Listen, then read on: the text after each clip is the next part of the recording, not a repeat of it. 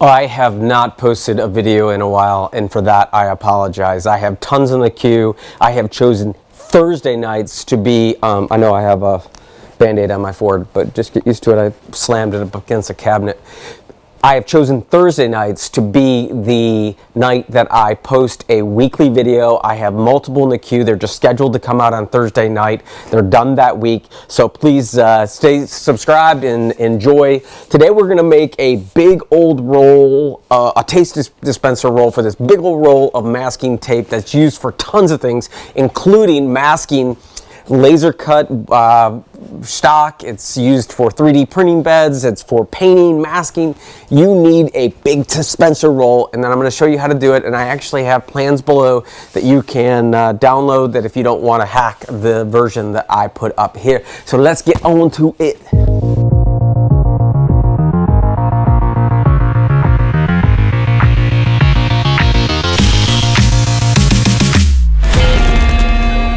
I did assemble it, and I assembled it wrong. So you can see that I have things that are upside down. I have a really cool logo in the front, and then I put the numbers wrong. So go a little bit slow when you put something together. So I'm going to go ahead and take it apart, but I'll be able to countersink the holes, and I will be able to show you how it assembles. By taking it apart, I'll show you how it goes together, and then I get to put it back together. So comprised of a back piece, just some scrap that I had around the shop, and hopefully I can pull this apart. So I glued it up. There we go. So here's the front part. There's two back parts. Okay, so here is this back part.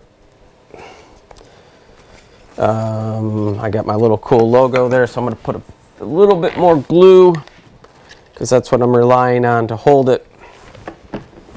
Then I'm going to use this handy dandy paintbrush, glue paintbrush, which I love this thing. It's just phenomenal.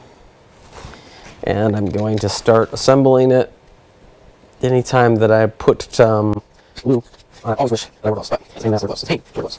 Sorry. Okay, now this is here. Some glue. My hands are getting really dirty because this black stuff that's on this laser cutting thing, the black burn marks when you're using the laser cutter, it's exactly why you want to mask it. That's exactly why I'm making masking easier. That's it. Now I'll put the other side, and then I'll put the back. I got this glue oozing off the side here, and I'm going to put this here. There at the top, and now I get to put my back piece on my side piece. By assembling this right, it's starting to look really good. Here's my cool little side piece. I got my little number that I'll explain to you guys in a future video. Well, I'll explain it now. I have this number that constantly is repeating in my life. It's 644. I see it everywhere. Every time I look at the clock, every time that I look at anything, it's always 644. Well, do you know what that number is? It's like tons of things, and I'll talk to you more about that. That number is my first address when I was a little kid. I lived on 644 Camden, and that is that address. Oh man, I love this little paintbrush glue thing. This thing was like $8, man. This is cool. All right, so here we go. I'm going to slide in the back piece here.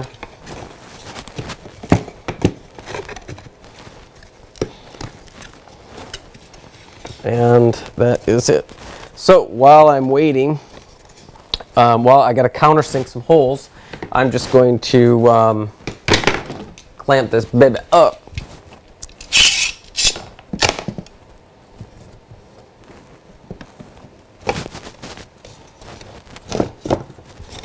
All right, let me move this stuff out of the way so you can see. So now I'm going to clamp in the back piece here. I got the plans down below like I mentioned. So I think you could probably make this with one pass on the laser cutter, or you could just copy it and do it out with your stroll saw or bandsaw or whatever else you want. So, okay, so I got that. Now I'm going to, I got this Harbor Freight countersink set right here. It was like $5 or something. So I'm gonna do a tiny little countersink.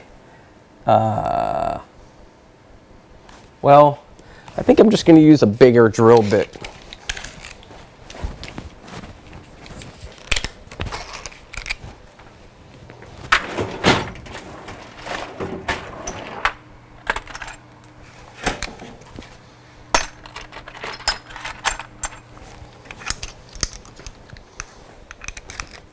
The reason why I don't want to blow out these holes. All right, so here we go. Just showing you here what I'm doing. I'm just doing a little tiny countersink, which I could have done in the laser cutter. And I think I'll add that as an etch operation that will make it recessed. But you never learn, so that the files you'll download will have a little recessed area to countersink these screws. All right, so now I have these tiny little screws here. Just buy a bunch of them. They are 1/2-inch wood screws, number 6.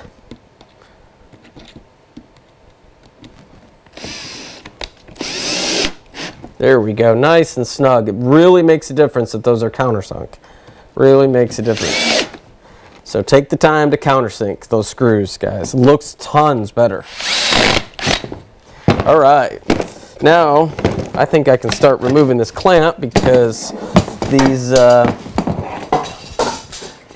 tab and notch design really works well with this 3/16 material, this Luan. It's just relatively inexpensive. And they can also mix scrap wood in when they're making it.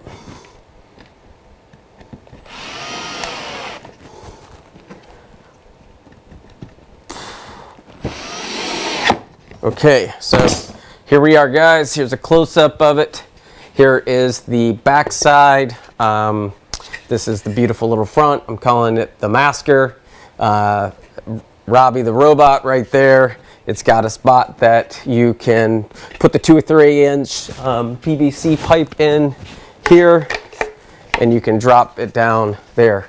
So I can get a nice little roll, and then I can bring it over and cut it off with an X-Acto. So let's go over and install it on the workbench. All right, so going over here to assemble it. This is where I'd like to put it. I'd like to put it right here, just because I think it looks cool. So I got these little screws right here.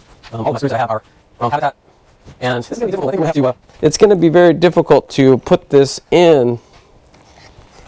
I have to admit to you that I should have done something different to adhere this because it's almost, I don't know. We'll see. So I got a short screw here.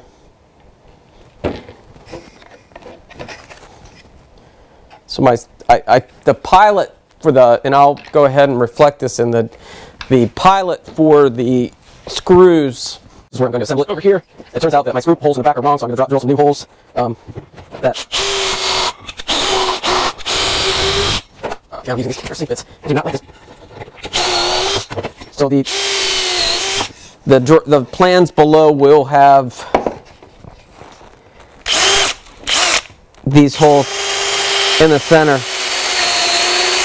I'm just having trouble drilling the screws in with the holes the way that I had put them. So now I put them somewhere different. Now I'm able to put it in. There we go.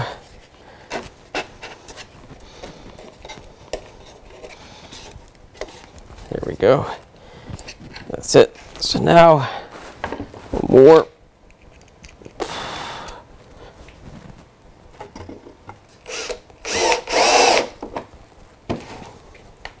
Okay.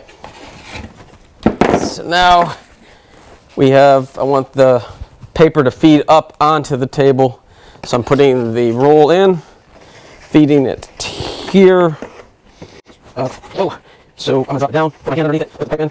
Now, whoa. And now I'm able to, I've been scrapping it for a while. Here we go. So now I'm able to cut it off. And there is my dispenser roll. All right, enjoy it.